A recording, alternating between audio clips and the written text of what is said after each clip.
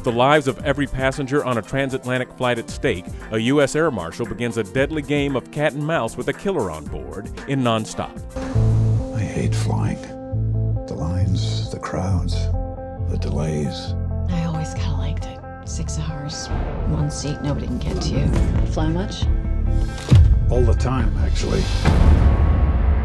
Worst flight ever, but you guys signed on for this because why? I loved the script. It was a throwback to those old Hitchcockian movies. Very much a whodunit. Guess who done it? Who's behind it all? And yeah, it was a good thrill ride.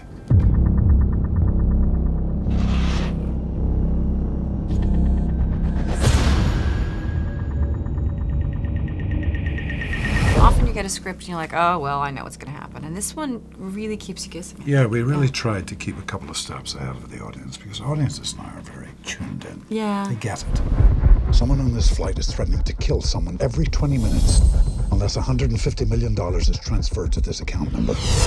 Afterwards, I thought, you know what? I didn't trust anyone on that airplane. Not one person. Now, talk to me about your character because she's kind of, I didn't trust her either. She's kind of a mysterious very mysterious person. Right? I liked her because she's so seemingly normal and also kind of incredibly voluble.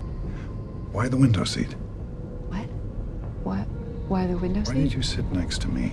But you never know who she is, and I thought that was pretty unusual. We're midway across the Atlantic. How do you kill someone in a crowded plane and get away with it? You are a very important person on board. Why did you want to jump into that role? Well, it was the lead, first of all. Nice. She liked that part. Nice. Yeah. And I love the script. I really like John Nicolette Sarah, our director. It was a chance to work with Julianne again, too. And this wonderful cast of great actors that he got together. I mean, Michelle Dockery, you know. Yeah, she's great. Lupita Nyong'o, you know, Yeah. It's like, hello. Ladies and gentlemen, I need every passenger to raise their hands above their head. This is a bad idea. Marshal, we have a right to know what the hell is going on. You do have this swagger about you where I believe you could save the day in any situation. That's good acting, my dear man. Do you see that in yourself? Do you mean if I was in a situation, would I save people? Yeah. You'd like to think you would, you know. Yeah. You would rise to the occasion, but I don't know. I've never really been tested. Agent Marks, the account number you gave us is in your name. What? That doesn't make any sense. This is a setup. Something else is going on.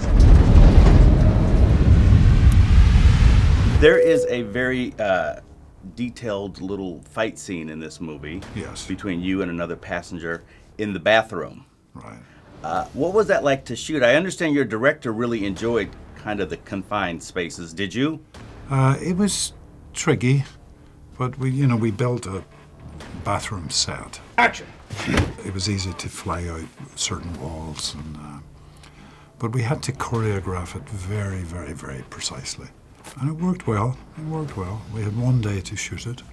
It took the whole day to do it, but nobody got hurt. We rehearsed it very, very well.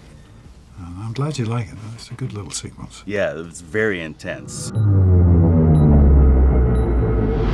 FBI, the White House, and Interpol are confirming reports that an international flight has been hijacked by an air marshal. You guys aren't on a real airplane, either now or during the movie. This Yes, is we a are. Uh-huh. real plane. Yeah. Okay. And guess what? What's They're happening? coming with us. This is the first time I've been in these big seats. To be honest, hijacking this plane. I'm trying to save it.